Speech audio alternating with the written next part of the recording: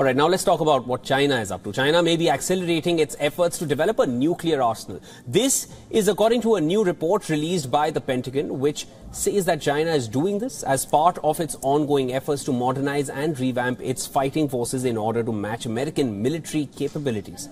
Now, the assessment from the Pentagon says that China is estimated to have more than 500 operational nuclear warheads as of May.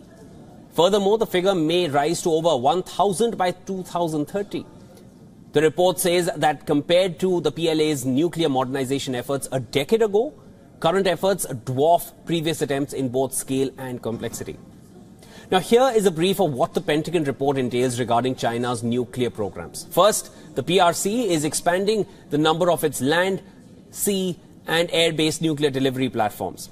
This comes as they invest and construct the infrastructure necessary to support further expansion of its nuclear forces. Second, let me tell you, the PRC will probably use its new fast breeder reactors and reprocessing facilities to produce plutonium for its nuclear weapons program. Now, a breeder reactor is a nuclear reactor that generates more material than it consumes.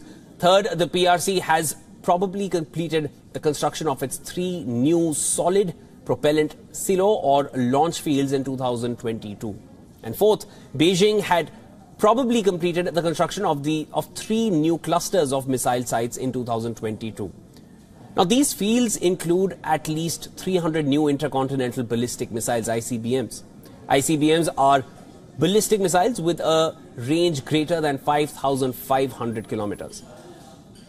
Now, the report further predicts that over the next decade, China will continue to rapidly modernize, diversify, and expand its nuclear forces. China is the world's second largest defense spender, and it also announced a planned budget for the year, which puts defense spending at $225 billion and this was announced in March this year. According to the draft budget announced in March, defense spending could see a 7.2% increase in the coming year. The report comes after a year of mounting tensions in the Taiwan Strait. Despite the growing number of Chinese nuclear weapons, they are still much lower than what Russia and the United States have.